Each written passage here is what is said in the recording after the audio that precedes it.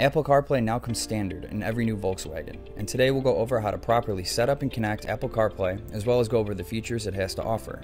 Not only does Apple CarPlay share the same familiar design as your iPhone, it also creates a safer environment for managing calls, text, navigation, and more when you are driving.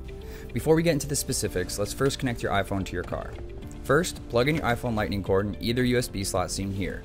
It has the dual purpose of connecting to your car while simultaneously charging your iPhone. Once plugged in, a prompt will pop up on your car's dash asking to connect your iPhone to Apple CarPlay. Select Connect. The Apple iOS interface will pop up automatically. Then, a prompt on your iPhone will pop up asking to access your phone while locked. Hit Allow. It will now display all of the Apple CarPlay accessible apps on your screen. Note, not all apps on your iPhone are Apple CarPlay compatible, for safety reasons and regulations, but majority of your music, podcast, and navigation apps will be available. Apple is adding more CarPlay compatible apps by the day, so feel free to click the link in the description box below to see the entire list for yourself. Click the button in the bottom right to get to the home screen. This page will show a navigation map, shortcut directions to your work and home, the current music playing, and your calendar. When you click on the map, it will open up full view where you can input your destination. Here is where you can set up your work and home preset destination for a quicker navigation process. You are also able to search for a destination by clicking the search button. Here you can use Siri and tell her where you'd like to go. Where would you like to go? Jewel Osco. One option is Jewel Osco on Grand Avenue. Let me know if you want to hear the whole list. Or you can click on the keyboard button and manually type in your destination. To make a phone call, click on the bottom right icon to jump to your apps page and click on the phone app. Here you can see all of your contacts and favorites. Click on the contact you want to call and press call.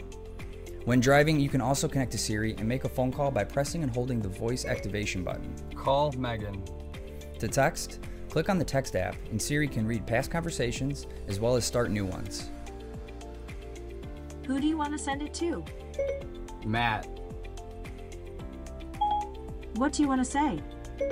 Sounds good. Your message to Matt says sounds good.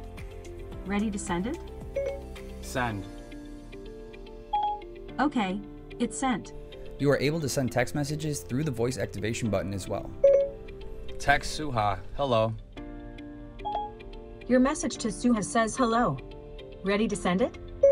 Send. Okay, it's sent. It is very easy to connect to podcasts and music as well. Apps such as Apple Podcast, Pandora Radio, Spotify, and more are all accessible through Apple CarPlay and can be activated on screen or by using Siri's voice activation control. The Indecent Exposure Podcast. Once your phone is plugged in and connected to Apple CarPlay, you can still access Volkswagen's standard interface that connects to the radio, your car information, and more. To get back to Apple CarPlay, simply hit the app button in the top right corner, or click Menu and then hit Apple CarPlay. So that was the overview of Apple CarPlay. If you have any more questions, do not hesitate to give us a call or reach out to us online. Thanks.